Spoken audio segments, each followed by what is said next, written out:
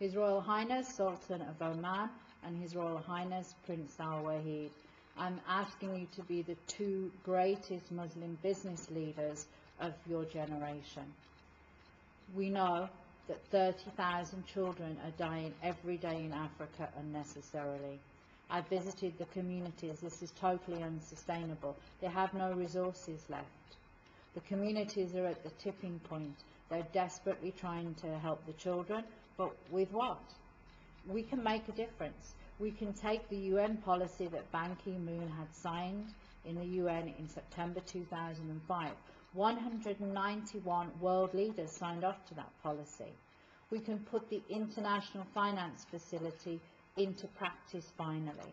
I've secured the funding commitments from the private sector. They're willing to put up the funds to create 2,166 sustainable communities. So the funding's there, the global supply chain's there, all the international partners are there, the technology's there. I want an hour with you. I need one signature, and then the funds will be released in London from the private sector, and we can ramp up the program. We can put Muslim youth that are unemployed to work, transferring the technology. We can put unemployed construction workers and veterans to work, building the foundations for the children's villages. We can give contracts to companies that can provide the materials and the building and the resources.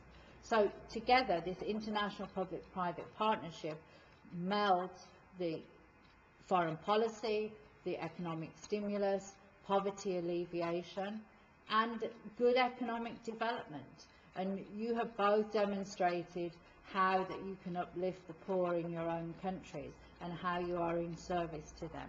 This is Prophet Mohammed's teachings. This is directly out of the Hadith, where he said that we should serve the widows and the orphans. But we shouldn't just serve a few of them. We should serve the whole continent of Africa because we can. Because we are the greatest generation that has the technology, that has the funding, and that has all the resources to bring about this transformation. So I'm asking you to connect your head and heart and put your love into action. Be part of the greatest generation that brings about this transformation. Thank you.